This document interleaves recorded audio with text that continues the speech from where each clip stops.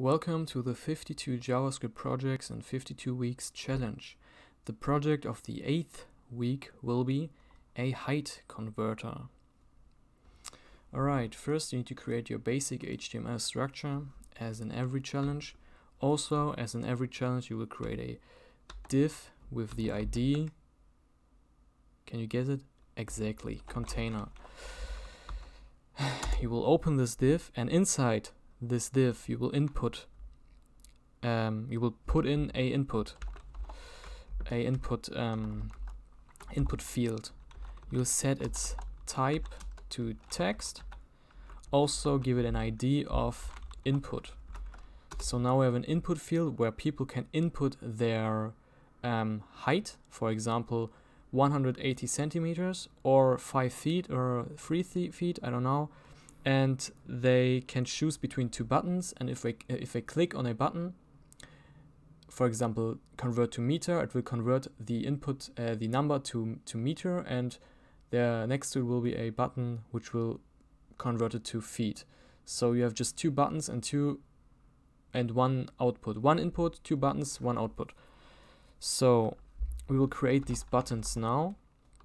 We will name it ID meter and type onto the button convert to meter. We will right behind it create another button and we'll set the ID to feet and type in convert to feet. Alright, and also we will create another input field with the type text, and also give it an ID of output. If we save everything and open up the file, you can see we have one input field. For example, we can type in 5, and it depends on you. If you want to convert it to feet, you can type in 5 meters. Click on the convert to feet button and it will give you the 5 in feet. Also, you can, for example, say, oh no, this is meter and I want it, this is feet and I want it converted to meter. So you just press on meter and it will give you the converted number. Alright, right now nothing works because we didn't add any functionality or any styles, so that's why it also looks like ass. And that's what we'll do. That's what we will do now. So first create the HTML file. First style the HTML file as a whole. Set the background color to #332332. Also set the height to 100%. Alright, next you will style the container. You can do this by typing in the hashtag and typing in the ID you gave your div, which is container. So just type in hashtag container and now you can style the container. So set its height to 200 pixels. Also set its width to 550 pixels. Set the background color to #45E4C3 and set the display to grid. If you're new to grid, you will love this because you can actually position everything as you want. It's perfect. And this, I will explain this in another video, but for now just copy it and I will try to kinda explain it, but it's a bit much. But first we will set the margin to 0 in auto and also give this div a border of 5 pixels solid, and the color will be 8B169.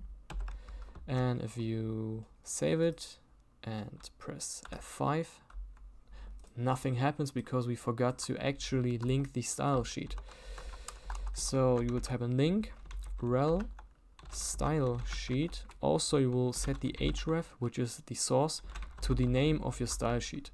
Also do the same for your JavaScript file. Type in script src and the name of your JS file and close it. If you save everything and now press F5, you will see we have a really big button and really big input fields. and they still do nothing. All right, so now what I want to do is I want to create a single input field at the top, 2 buttons which are right next to each other. So here will be convert to meter and here will be convert to feet, and underneath all of these buttons we will have the output where the actual converted number will be displayed. So to do this, we will first create the grid. I don't know if you can already see it, but yes, you can. As you can see, there are these dotted lines. Oh, now you can see them. This is the grid. Right now the grid has one column and 4 rows. So 1 column and 4 rows. And now I want to create a little grid where we can actually have more freedom to style everything. So we will type in grid template column and set the columns to 1 fraction. I think it's fraction to 4 fractions, I mean. And now if we refresh the page, you can see we have 4 columns and no rows. But these we will create now grid template rows, and we'll create 1 FR, 50 pixel and 1 FR again. So what this does, it creates 3 columns, and the top and bottom column is a little bit bigger and the one in the middle is a little bit smaller. And now we will set the input field to be in the center, these buttons to be also in the center, and this also to be underneath all of this in the center. So to do this, we will first access our input field, give it a height of 25 pixel because this is a little bit too it looks ridiculous, let's be honest. So we set the height to 25 pixel, set the width to 250 pixel, and as you can see, it looks a little bit better now. We can actually already do it for the output also. So just copy this, and now we have 2 smaller input fields. So now we will actually position this input field to be in the center. We do this by typing in grid column start. So at which column we want to start the input field. So this is the first one, second, third, and fourth. We want it to be from the second to the third. So we will type in grid column start and grid column and 4. What this does is, what the fuck happened? Oh, yes. Oh, sorry, 2 and 4. Yeah. Oh, yeah. It's kind of weird, but you have. Wait, why doesn't?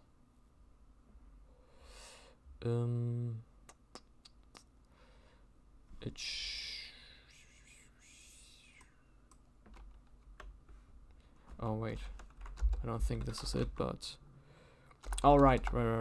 Justify self center. Also align self center. If we save it now, I think it's because of these buttons. So let's first create also the button and position them. So access your meter button by typing the hashtag and the ID behind it. Set the height to 25 pixels, the width to 125 pixels, and now we will set the columns, the position. So grid column start will be 2, grid column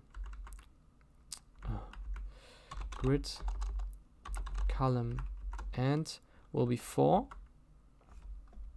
Oh no, will be 3. And the grid row, so in which row it will start. For example, this is the first row, the second row, and the third row, and we want these buttons to be in the third row. So we'll type in the second row. I'm sorry, first, second, third, and we want the buttons to be in the second row. So type in grid row start 2 and grid row end also 2. Save it, and you can see we have a meter button, which is now, it's kind of fucked now, but I mean it will look good, trust me. So let's just create the other button and see how this will look like. So also type in hashtag feed. Let's just copy all of this, but set this to 3 and 4, and also set the output position to, I think it's 2 and 4 actually, 2 and 4, and 3 is the row. Save everything, and now look how awesome this looks. So what we did was we set the first input field to start at the second column and end at the fourth.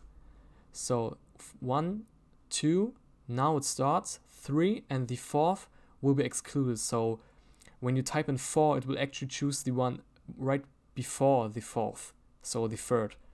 If I would have typed 3, for example, it would just, okay, it would just fit into one cell. But if we type in 4, it will nicely center.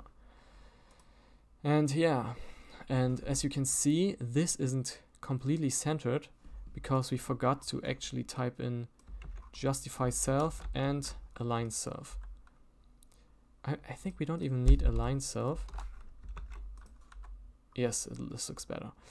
But if we remove it here, I think it will look a little bit, yes, it will just jump right up to the top. So we will keep this one. And now we have a nice base, and we're already finished with the CSS file. And now I guess we could, yeah, we can also style these, because as you can see, this one is kinda out of bounds. So we will also add this to the buttons. Oh, alright, without align self. Yes, this looks good. It's kinda too big, but I mean, who cares, right? Alright, so we are finished with the CSS now. And now we will add the functionality. So to do this, we will first need to create 2 variables. The first one will be the meter button, which is the button where it says convert to meter. And we will access it by typing document get element by ID. And meter, I think, was the ID. Yes, the ID of the button was meter. Also create the same thing for the feed button. Whoa, feed button, document dot get element by ID and feed. Alright, we have those 2 buttons now, and now we will need to create an create an event listener for both of these buttons. So type in meter button dot add event listener, get the click function, comma function, and open this bad boy up. And inside this, I mean, we can actually copy this and already type in the feed button. Alright, so now we have these 2 buttons, and if we click on them, they will actually register. So what we do now is we need to get the input value. So when someone types something in here, we need to get this value, and we do this by typing in. So first we need to create another variable, which will be input, and we do the exact same thing as above. Type in the ID, which was input, and at the end you will type in dot value.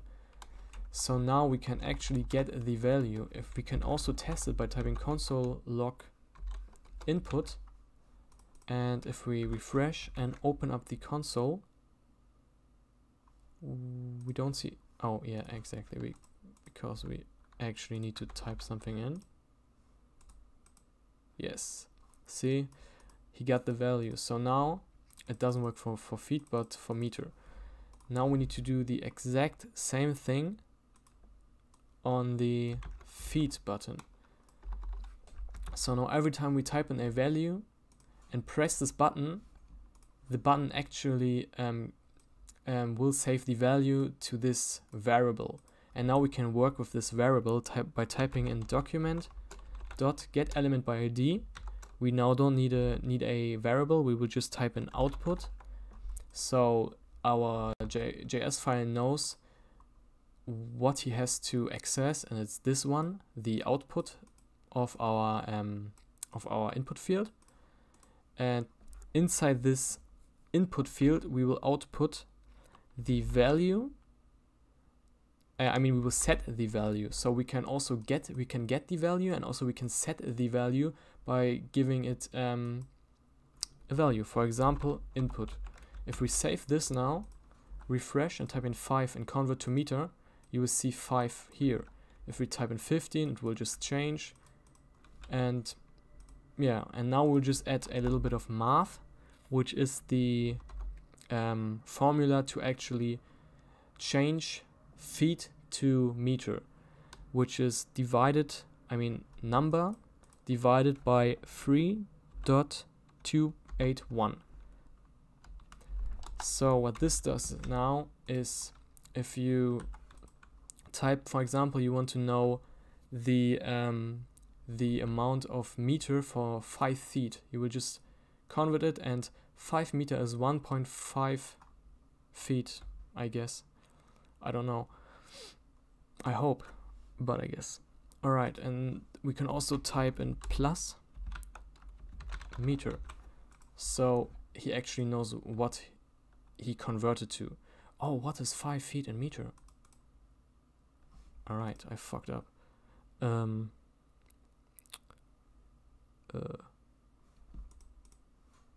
Why? What's wrong? Output value. Input. Oh, I'm a fucking retard. I typed in multiplied, of course. 5. Oh, what's 5 feet in meter? It's 1.5239 and so on meter. Oh, what the fuck? Yes. Alright, and now we do the same exact thing for feet. We will just change this little symbol to a multiplied by and change the text to feet. And alright, we can actually test this by typing in 5, and for example this is feet and we want to know the meter value. So 5 feet is 1.5 meter. We can actually test this by typing in 5 feet is 1.524 meter, which is kind of true. I mean, it's pretty close. And we can also test it the other way. 5 meter would be 16.4042 feet, which is right. Hey, nice. So this is it. We're finished now.